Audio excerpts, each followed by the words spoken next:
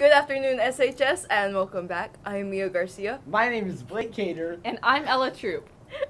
Will everybody please stand for a moment of silence?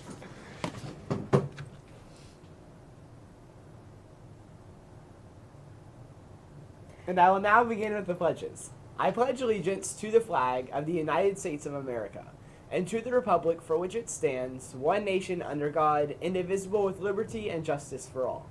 And now the Texas Pledge. Honor the Texas flag. I pledge allegiance to thee, Texas, one state under God, one and indivisible. You now all may be seated.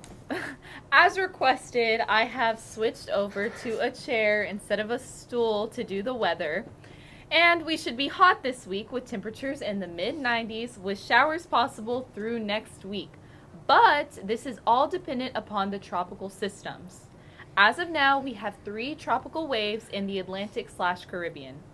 We may see high temperatures near 100 this week due to being on the dry side of Hurricane Ida. We pray for all the people in Louisiana and wish the best for them.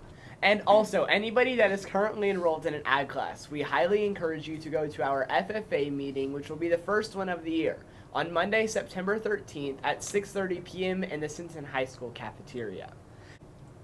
And our Sinton Lady Pirate volleyball team plays on Tuesday at Industrial against Industrial. So we encourage everybody to go out and support our Lady Pirates. And freshman and JV football plays at home this Wednesday, starting at 5:30 and 7 p.m. roughly. Respectively. Well, I'm not going to say respectively. And varsity plays Carroll at Cabinus on Thursday at 7. Thursday. Yep, it is a Thursday game.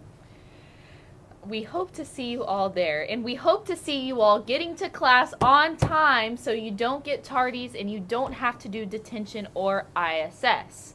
Also, another reminder for everybody, Fall Portraits for all grades is September 7th. Please make sure that you are here to take your pictures because we use them for your student ID and for the yearbook.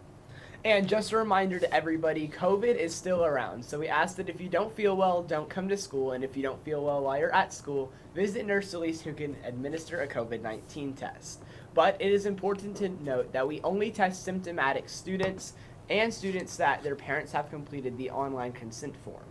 Students will not be tested for close contacts unless they are symptomatic. Students should conduct daily self-health checks at home. Please continue to remind students to stay home with their ill. Parents can request an appointment at sintonisd.net. And as always, we will end things off with the thought of the day. If you live for people's acceptance, you will die from their rejection. I'll handle this one actually. So basically, if you live to be a people pleaser, you will be very upset whenever people don't like you. Okay. You're never going to be good enough for people. Wow. You will never be Especially good enough. me. You just heard it from Ella. You will never be good enough. Live for your own expectations. Yes. Make your own goals. Yes. Anything else, Blake? Have a good Monday. We hope everyone has a good Monday. Thanks for watching. Go Pirates. Go Pirates.